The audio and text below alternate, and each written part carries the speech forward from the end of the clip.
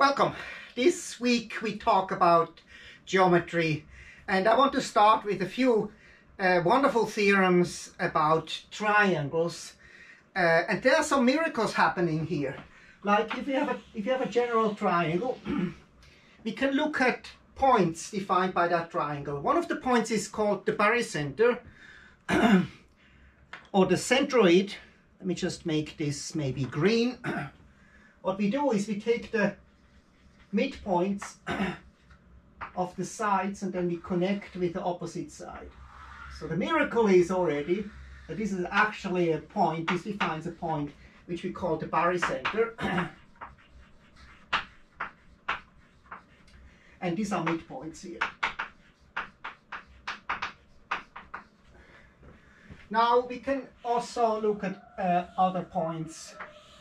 What we can do is we can describe the inscribed circle. Let me just make this red here. When we want to have the inscribed circle, we take the angle bisectors. It's also a miracle. Doesn't look like hitting, but they actually hit. So these are angle bisectors.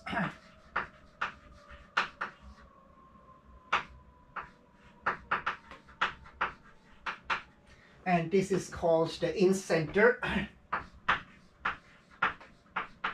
Let's just call it I. Then there is a third point is the orthocenter. So what we do is we draw the orthogonal perpendicular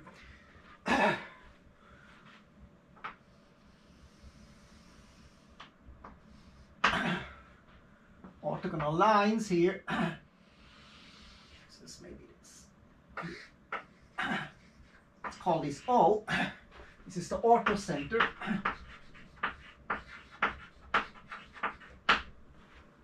And so these are the heights or orthogonal heights or orthogonal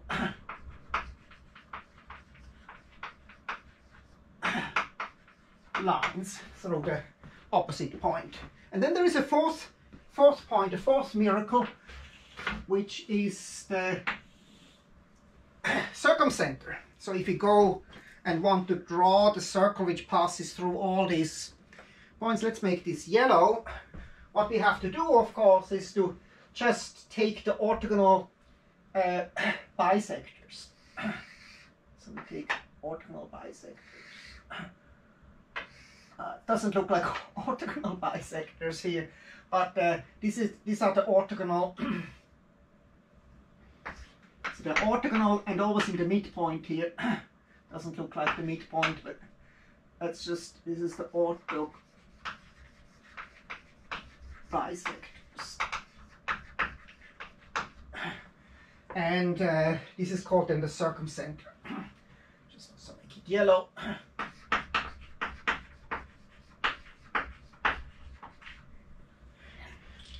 So here it's clear, if you are on this line here, then you touch a circle which touches one side, touches also the other side. So here, when you actually are on this point, so you have a circle which is inscribed here.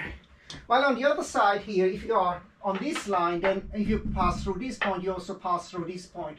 So what happens is you pass through all 3 points, and this is called the circumscribed circle. There is a miracle happening, and that's called the Euler line. So that's a theorem which says that. So there are already 4 theorems here, right? The 4 theorems which tell that these actually are points and not just collection of 3 points. And there's another theorem which is actually kind of almost a culmination of these things, is that the barycenter, the orthocenter, and the circumcenter are all on the same line. E, O, and C are on same line.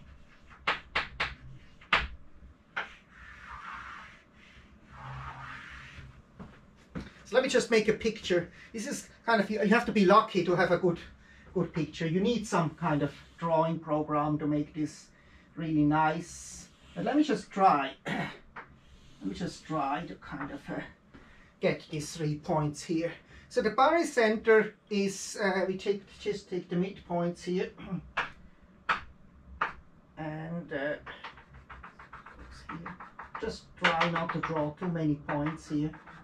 So this is the barycenter, and then the orthocenter is, and if we draw all the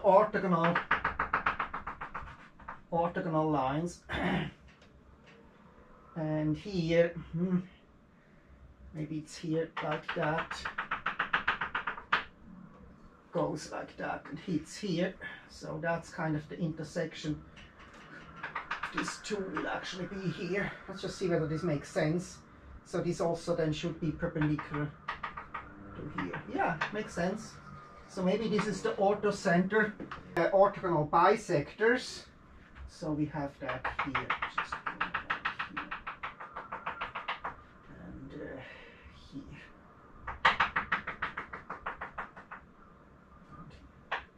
So maybe I was actually not hitting. Maybe this is kind of here. So this is the circumcenter here. And what Euler kind of realized is that these 3 points are on a line. So there's a line here passing through this. So this is the Euler line. Now we will all prove this using computer algebra. You can just brute force it when you put coordinates in, general coordinates in, and that's an idea of Descartes, to use algebra to do this. You can also do that, that's what's usually done in school. You prove this using methods which Euclid had at his disposal, and you can do that without algebra also. But it's beautiful. So,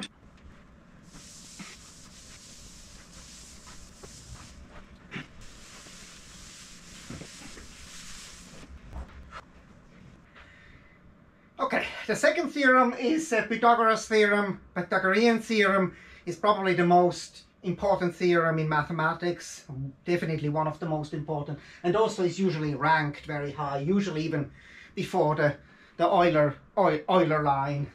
But let me just describe it and give one proof. There are many proofs.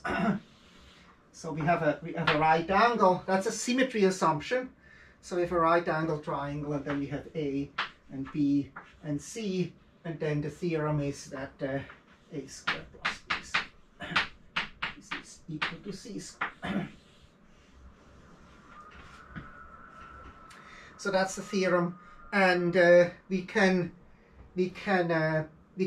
prove this using just a picture. One doesn't know how Pythagoras was proving it. One is not even sure whether Pythagoras was the first one who had it. So there are also Chinese roots and other mathematicians who have. So there's a little bit of a uncertainty. But one of the pictures one can do is just draw these lines here with a.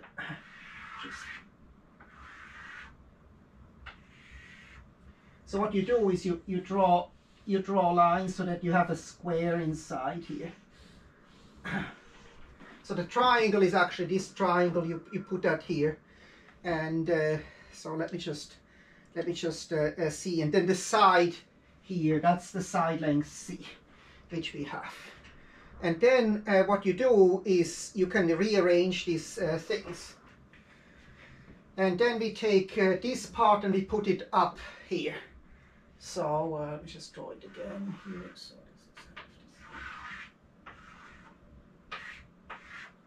we take this part here. Let me just make this blue here. This part, and we put it on top here.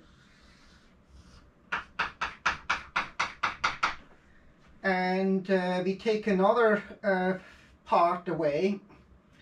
So we take this part away here. Let's make this red here. Also the same triangle here. We put that away here. So this I've taken away here, and this part also has been taken away and actually placed here.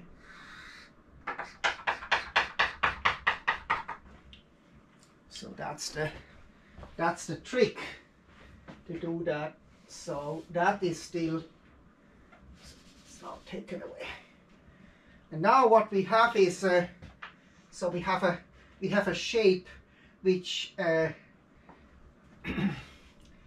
when you look at this side here, because this is B here, this side B is actually visible here.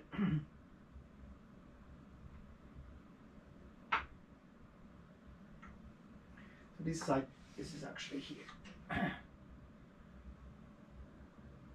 It's a short side of the.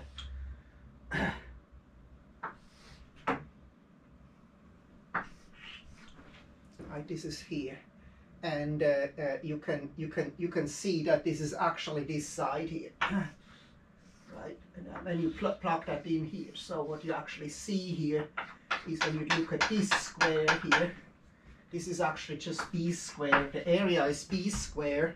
Yellow is this side here. So this is yellow here. So this is yellow. This is yellow. This is yellow. But that's also yellow here. This is yellow. Because originally this was the triangle here, right? So this is also yellow. So this square here is a square.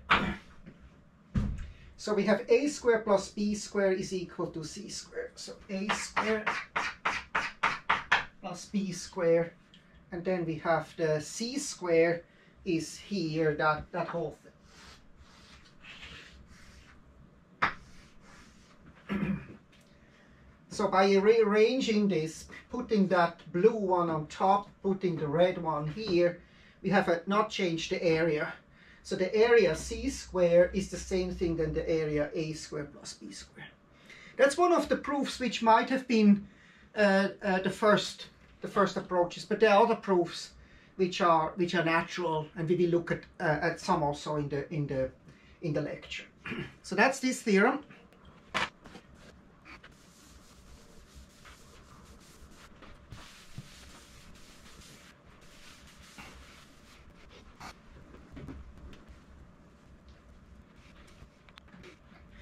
When I started teaching this course 10 years ago, I was complaining about the state of the geometry education in K-12, because what it is, it's just boring often. The theorems are just so boring, you cannot really excite. If you have a theorem, like if you have two angles are the same and also two sides are the same, this doesn't really rock the chair. What is a theorem which you rarely see in geometry books, or only in special cases, is the Thales theorem. It was one of the theorems when I was in high school which really kind of made me excited about mathematics, because it's not trivial. So let's just see. So we have a circle, and then we make an arbitrary, draw an arbitrary segment, and then we can draw triangles. And one triangle, possible triangle is like that, and another possible triangle is like that. So the theorem tells you that these angles are the same. The angles are independent here. So in some sense, if we have the thing, the angle, this is angle of C, is constant. So the angle alpha is constant. So if A and B are fixed, for fixed A and B. So usually this is proven in the special case when you have that. So Thales was one of the first mathematicians, actually maybe the first real mathematician, philosopher. But in this case, this is just, it's obvious, because you have a rectangle. So in this case, there is nothing which excites you about mathematics. In this case, there is something. There is a real kind of surprise here coming in. So you have this beautiful invariance of a quantity, which and we will do that. I'm not doing that here, but we will do that. And actually, what you can do relatively easy is to show that this angle here is actually just 2 alpha. This is alpha here. This is 2 alpha, and then you can you can draw some pictures to see this. But we will do that in class. Very beautiful theorem.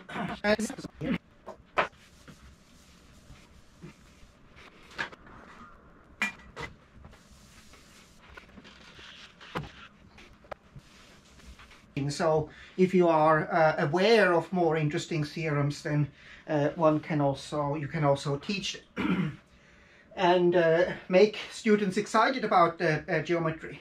The Hippocrates theorem is an attempt for the quadrature of the circle, and it's also related to Pythagoras. Actually, it follows from Pythagoras.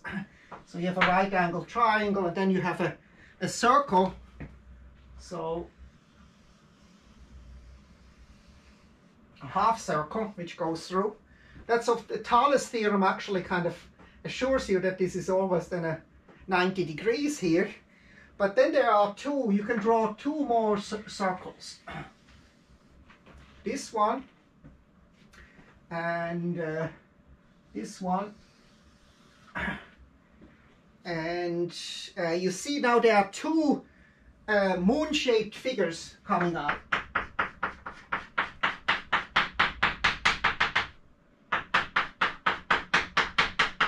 So these are called the lunes, French for moon.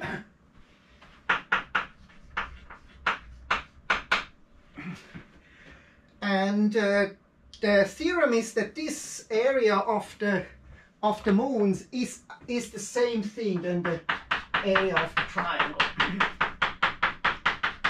So this is T. Let's call this T, let's call this A, and let's call this B. So that's the Hippocrates theorem, which says T is equal to A plus B. And it essentially follows from Pythagoras, because this half circle area and this half circle area is the same, then these are half circle area. And then you can just write down a few equations and see that this is the same thing. We will work on this in the workshop during the lecture. So this is Hippocrates theorem, very beautiful theorem. So the quadrature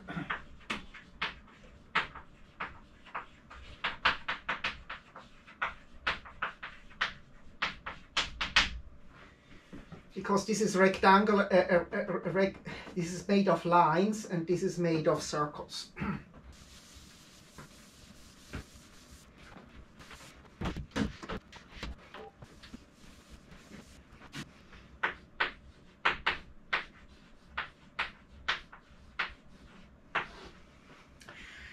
I must say, Morley's theorem was unknown to me when I was in high school. I learned that only maybe 15 years ago, and it's now very popular. It has been exploded into many books are covering it, and there are many proofs also. It's actually quite challenging to find a proof. If you have never seen it and try to find a proof, it's actually quite tough. So what you do is you make an angle trisector. So you make here at every of the vertices you make an angle trisector.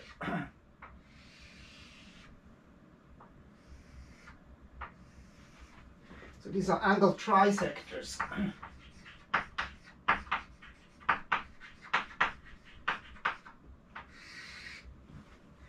And then you see intersection points. You see actually that there are this intersects here, this intersects here, and this intersects here. And the theorem is that this triangle which is formed here is always an equilateral triangle.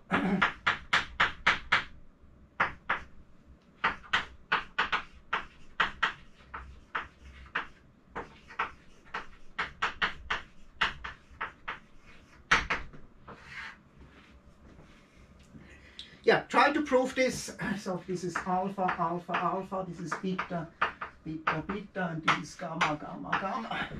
try to prove this. It's not so easy. But the proof, once you see it, it's kind of nice. But that's Morley's theorem. We will also talk about the proof in class. That's it for today.